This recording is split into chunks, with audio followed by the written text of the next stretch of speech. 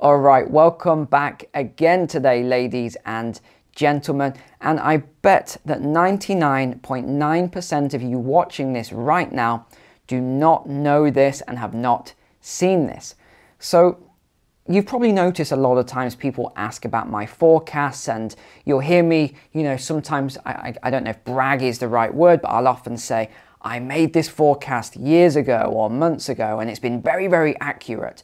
Now, okay, let me put my hands up. Not every single one of them is completely accurate. Sometimes they might be wrong, but in the most cases, they tend to be quite accurate. Now, I'm not taking credit for that because I'm going to show you now how I do a lot of this, but I want to show you this one key thing before that that I think is going to surprise you. So let's go to the shared screen, and I'm going to read this out. The year is 2020, and the world's food system is under increasing stress.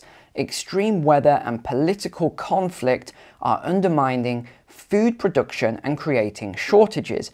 Prices are skyrocketing. Social unrest is growing. Populations are at risk. How will the world respond? And you might say, okay, 2 years ago, 2020, what's the big deal with that statement?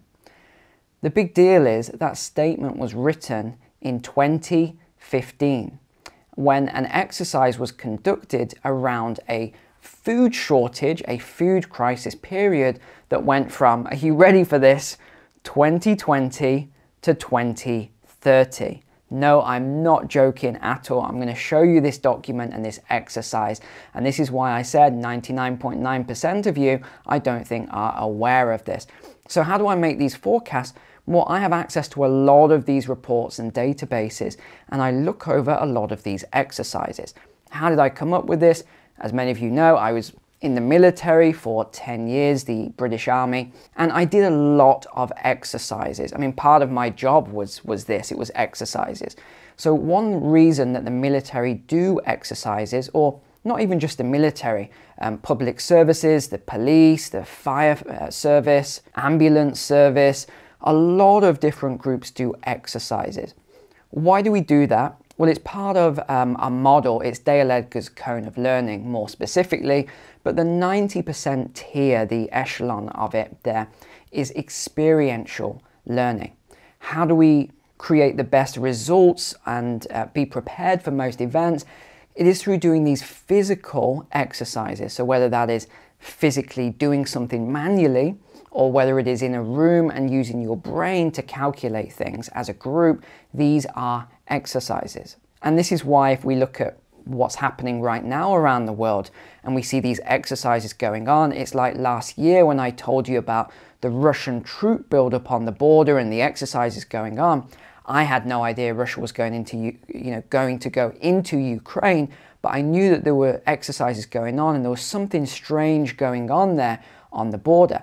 In the same way, what am I warning you about at the moment is China going into Taiwan. Now, I have no idea when that's going to happen, but why would they be doing such specific military exercises that mimic an invasion of Taiwan? These are the questions that you've got to ask. So you don't ever do exercises for no reason. So you'll remember I made a video last year on Event 201.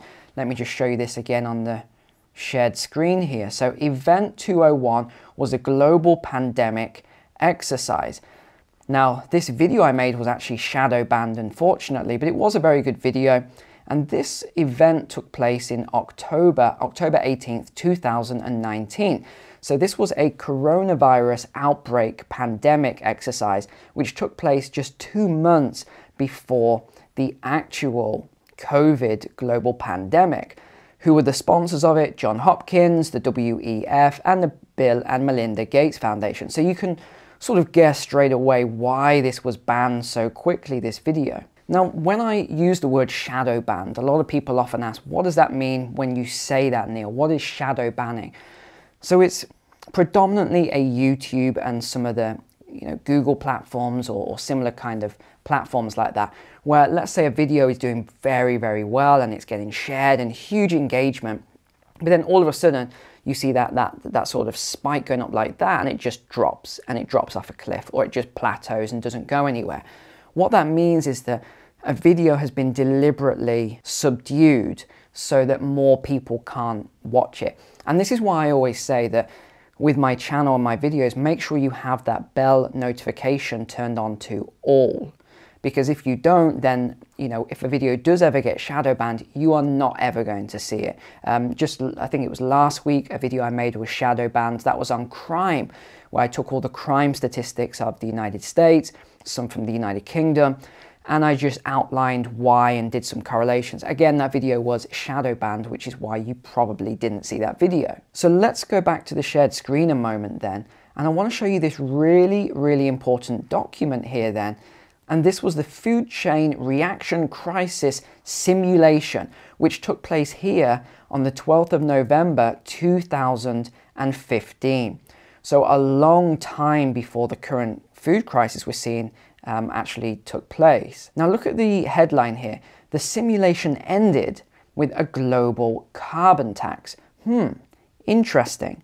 Climate, hunger, civil unrest, and spiking food prices came together at the food chain reaction game. What are we seeing right now?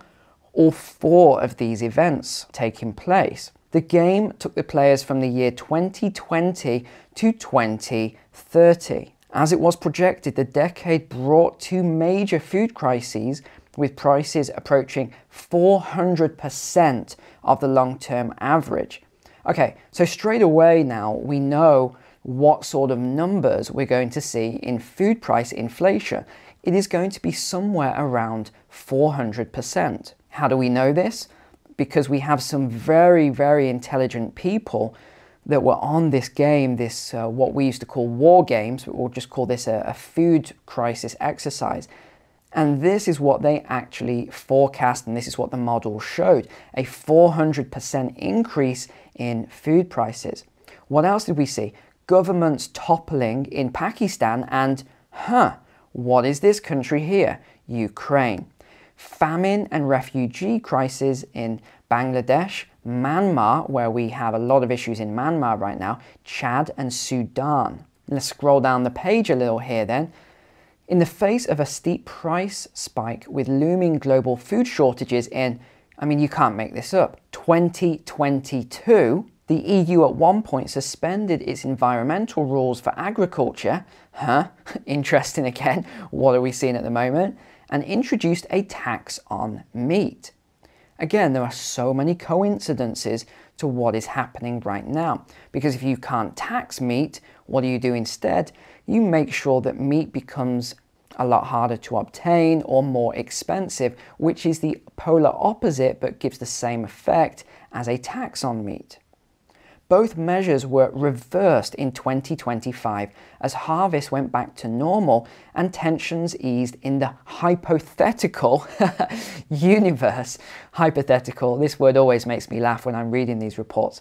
So again, we can see 2025 is the year that they forecast. And again, I would take this as gospel here, because if they forecast this 7 years ago and it's been pinpoint accurate so far, well, it stands to reason that the 2025 year and the 400% increase as well would be accurate as well. The most eye-catching result, however, was a deal between the US, the EU, India and China standing in for the top 20 greenhouse gas emitters to institute, here it is, a global carbon tax and cap CO2 emissions in 2030. We've learned that a carbon tax is possibly, well, now we know is definite because it's already in place, in the years ahead. Take the meat tax Europe wanted to impose and think through that. What meat are you going to tax? Does that mean poultry and beef or aquaculture as well? Where do you levy the tax? Where does the money go? What are the unintended consequences? Well, I think we're seeing those at the moment. The game was built over the course of months, with maximal realism, look at the language again, in mind. The scenario was extrapolated from events that have actually occurred in the real world, such as the food crisis of 2008 to 2009, or the recent string of hottest years and months on record. So again, they've done what I often do and look at a historical perspective here in order to forecast what may happen in the future. However, I think this is just too small of a range.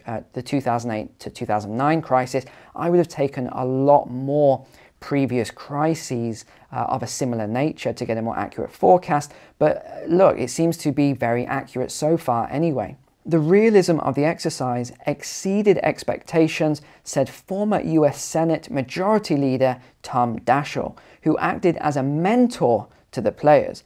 It's much closer to the real world than you'd think. The people who play here are very committed and serious. So I think that probably answers one question as to where I get a lot of the forecasts from. I look at all of these exercises. I have a huge database of many of these different exercises, and that's how I'm able to see things like energy and food and social unrest and economy and finance and the like. This is one thing I would definitely recommend you start looking into, a lot of these exercises. But today, what I'd really love to see from you is please drop me a comment below. I'd love to know what your thoughts are on a lot of these exercises, a lot of the people and the organizations who are involved. What do you think is going on? Do you think this is purely innocent and just a complete coincidence how everything is so accurately forecast? Or do you think there's something a little more nefarious going on with a lot of these organizations, these exercises, and the way they're able to see things far into the future? All right, thanks for watching today. Take care. God bless. I'll see you tomorrow.